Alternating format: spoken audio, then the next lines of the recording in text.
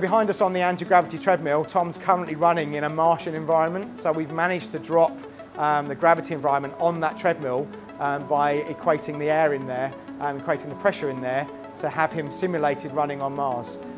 So he'll find that very comfortable, increased stride length and a reduced in frequency of steps lengths. But he'll find that very hard when he comes back to an Earth environment, and he'll feel like he's got an elephant on his back in terms of the amount of weight that suddenly comes back onto him. So I'm Associate Professor Adam Hawkey, and I'm Head of Sports Science and Performance here at Solent University. I'm a biomechanist, and I'm primarily interested in musculoskeletal health.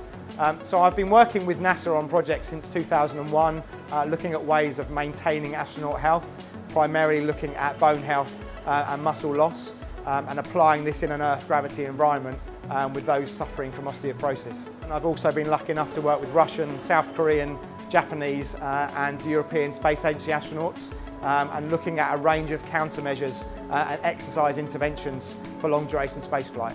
Getting astronauts into space is a complicated process, both from a rocket science perspective, but also from a human biology perspective.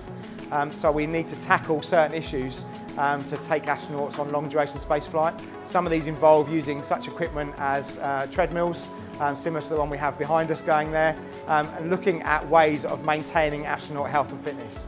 Entering into a microgravity environment, such as we have on the International Space Station, brings with it a lot of challenges, primarily because we take loading off the body, so there's no gravity, and what happens is the muscles and bones start to degrade, and we start to lose integrity, and we start to lose strength.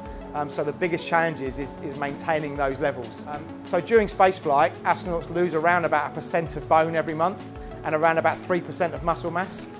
So the training that we look at doing for astronauts is around about 2.5 hours every day, 6 days a week, 2.5 hours every day. And that involves a mixture of cardiovascular training, so the things that you would do on a treadmill or a rowing machine or a bike, but also resistance training. So we do simulated weight training to help with the musculoskeletal system problems. The training programs that we use on the International Space Station are very similar to what you do in your local gym. The difference is because if you were running on a treadmill in space, you would float away from it. So we have to tie astronauts down onto those systems. So travelling to Mars will take us around 6 to 9 months. And then because of the orientation of the planets, we'd have to spend a year on Mars and then spend another 6 or 9 months getting back. So there's two different challenges really with a mission to Mars, a human mission to Mars. The first is trying to combat that bone and muscle loss during those travelling periods. When we arrive on the planet Mars, we will be exposed to around about a third, just over a third of Earth's gravity. So the hope is that we will be able to try and regenerate some of that bone and muscle tissue back to a healthy level. But the other issue is moving around. Because the Martian gravity is much lower, we'll be able to move around much more freely, and running will feel rather strange. Longer stride lengths, less strides per minute. But also what will happen is the body will lean forward to compensate from the change in gravity, and we'll find ourselves running on our toes rather than running flat-footed or on heel-to-toe action like we'd normally do on a treadmill on Earth. What we found from long-duration spaceflight on International Space Station and Space Station Mir, the Russian space station, was that astronauts usually take around about the same time to recover as they spent in space. So if an astronaut spent a year in space, it would take them about a year to regain that muscle and that bone. So a 2-year mission to Mars potentially could see that same process, although we might have a little bit of respite from that year on Mars and be able to regenerate some systems then. But getting back, it will be a tailored program to encourage muscle development, and actually you might find that astronauts need to be re-educated in how they walk and how they move back on Earth's gravity.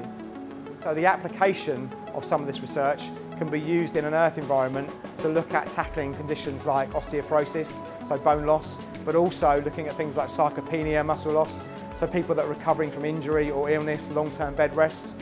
This technology hopefully will enable us to look at tackling those social and economic and health-related problems. So short-term missions to Mars will cause us some significant problems in terms of bone and readaptation. But we should be able to come back relatively healthy as long as we tackle the countermeasures.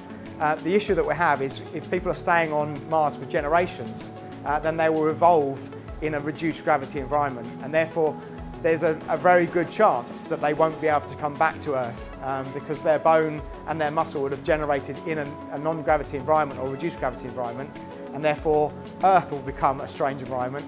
and when they come back they may actually have fractures to their vertebrae or their femurs, their leg bones, because they're just not used to that kind of gravity level.